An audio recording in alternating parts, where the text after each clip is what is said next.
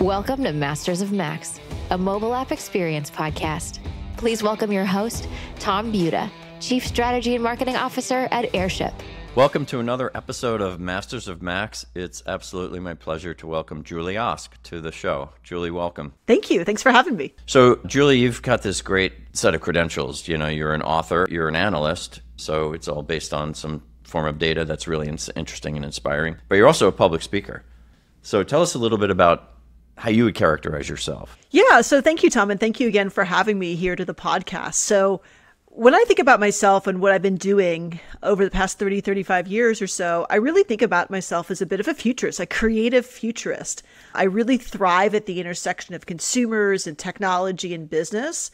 And I've spent the past 25 years or so defining the future of mobile and mobile experiences. There's a lot going on with consumer digital experiences today that we're going to dive into. But one of the really core components of that is mobile messaging. And I would actually kind of classify myself as a bit of a mobile messaging nerd because they're so key to also the important of future digital experiences. Yeah.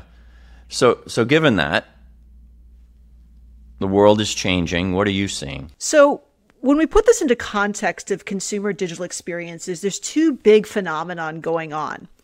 And I like to use this paradigm or framework when we think about the glass. The glass is the thing that consumers touch or interact with. And so on the glass, these interfaces are evolving and becoming more immersive.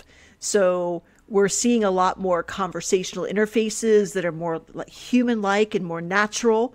We're seeing more with extended reality, augmented or virtual reality. And if you think about the Apple Vision Pro, it's certainly given a boost.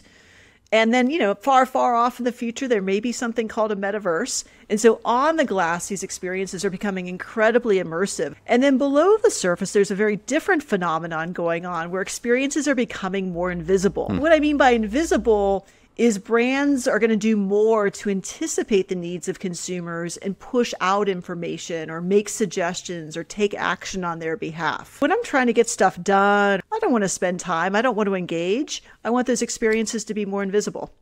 And so that's also where mobile messaging will ultimately play a big role. That doesn't actually feel like it's marketing or messaging. If you think about engagement, right, and especially engagement within the context of an app, a marketer's really trying to build the value of a consumer and keeps them engaged over this entire customer life cycle.